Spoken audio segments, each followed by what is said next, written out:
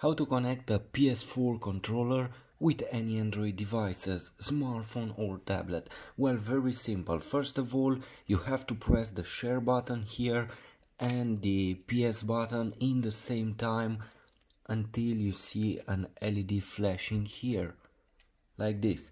Now, when you see this flash, your PS4 controller, it's in pairing mode. All you have to do is to go to Bluetooth settings. So here we are in Bluetooth settings on our Android device. Again, you can use a smartphone or a tablet, and we have here the wireless controller. Press on it.